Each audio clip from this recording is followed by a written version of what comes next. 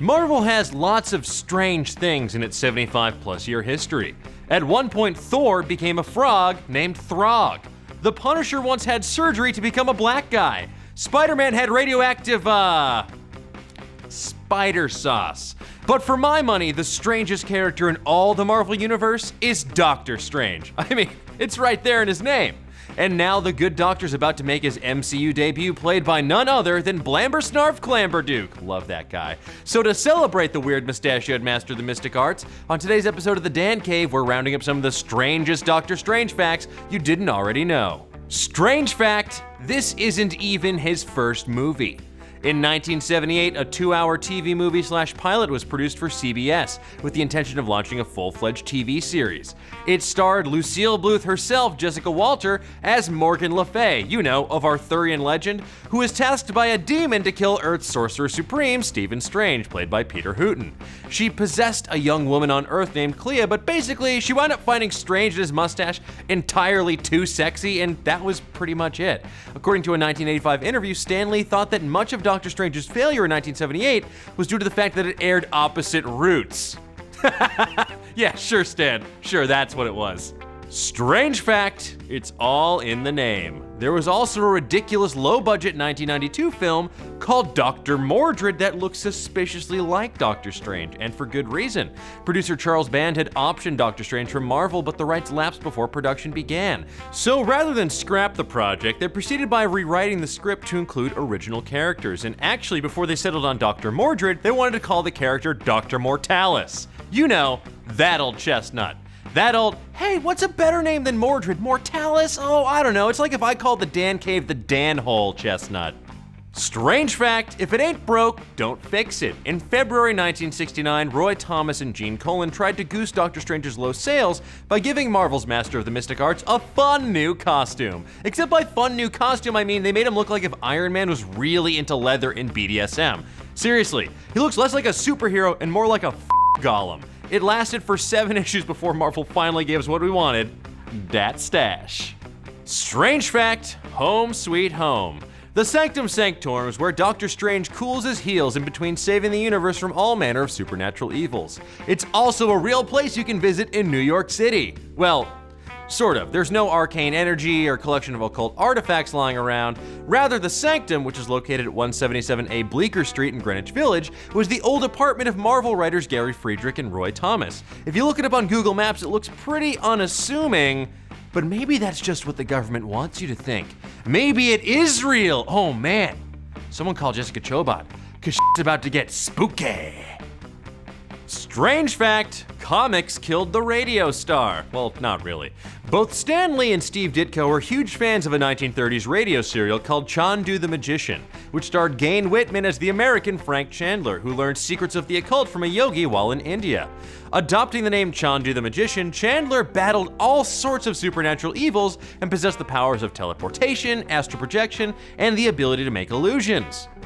Sound familiar? It's no wonder that Lee and Ditko admitted they based Strange's powers and the world he inhabited on Chandu. And bonus fact, Bela Lugosi starred as Chandu in a 1932 horror flick. Bonus fact, Bela Lugosi's Hungarian for Benedict Cumberbatch, so it's all connected. Strange fact, the price is right.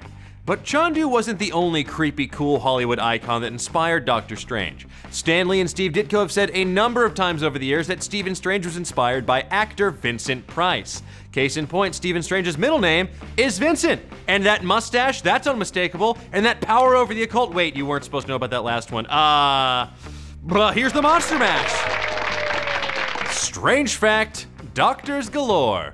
Stephen Strange isn't the only man to have donned the iconic red cloak of levitation and serve as Earth's Sorcerer Supreme over the years. In the sprawling Marvel multiverse, characters including Hank McCoy, Tony Stark, Brother Voodoo, Bruce Banner, Silver Surfer, and even Doctor Doom have all taken over the role. So if Benedict Cumberbatch doesn't work out for whatever reason, well, let's just say we've got options, baby.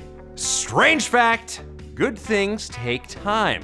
A modern version of Doctor Strange has actually been in development for 30 years. In 1986, Back to the Future scribe Bob Gale penned a screenplay for Doctor Strange that never got made, which opened with an epic demonic battle that took place hundreds of years in the past. How cool is that? In 1990, Stan Lee himself teamed up with Fear and Loathing in Las Vegas co-writer Alex Cox to create this bonkers version that culminated in a battle between Strange, the Ancient One, Baron Mordo, Dormammu, and even Merlin. Yeah, that Merlin. In the mid-90s, Batman v Superman writer David S. Goyer wanted to write and direct a Strange flick that would use as many practical effects as possible, but never panned out. Sad. And then in the mid-2000s, and this might be the most crushing of all, Guillermo del Toro was talking about teaming up with Neil Gaiman to write a Strange film that would have envisioned the Good Doctor as more of a pulpy occult detective, but would have ditched the suit. But hey, at least we'll always have the 1978 version. Strange fact! Is there a doctor in the building? When Benedict Cumberbatch was officially cast as Doctor Strange, many fans agreed that Marvel had chosen the right man for the job. However, Cumby B wasn't always gonna play the part. At one point or another, tons of Hollywood A-listers were considered to be Marvel's Sorcerer Supreme, including Matthew McConaughey, Jared Leto, Ewan McGregor, Tom Hardy, Joaquin Phoenix, Jake Gyllenhaal, Colin Farrell, and wait for it, Keanu motherfucking Reeves. Come on, you're telling me you wouldn't want this guy as the Sorcerer Supreme? I mean, come on! And that, my friends, is a small sampling of some of the seriously strange facts about Doctor Strange you might not have already known. But tell me, which is your favorite? What would you add to this list? Let me know in the comments below, and give me a mystical thumbs up while you're there. Be sure to like and subscribe, or else you might miss next week's episode when we talk about the story of Damon Wayans wearing bulletproof pajamas and fighting crime in Nazi-occupied Morocco in Casablanca Man. Until next time, keep on digging.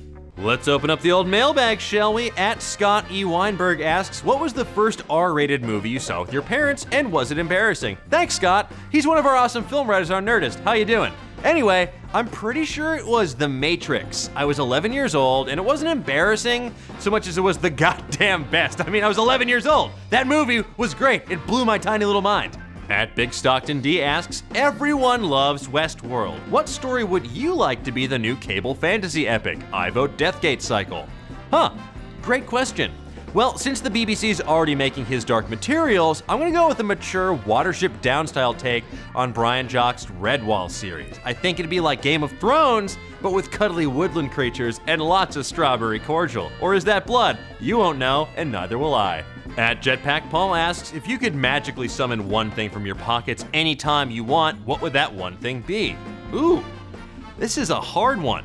Because of how I originally read your question in my head, I'm gonna assume it's something that's usually in my pocket that I often accidentally leave at home. So let's go with chapstick, because it's dry in LA and I need some damn balm. But tell me, what would you magically summon to your pockets anytime you want? Let me know in the comments below, and I'll see you guys next time.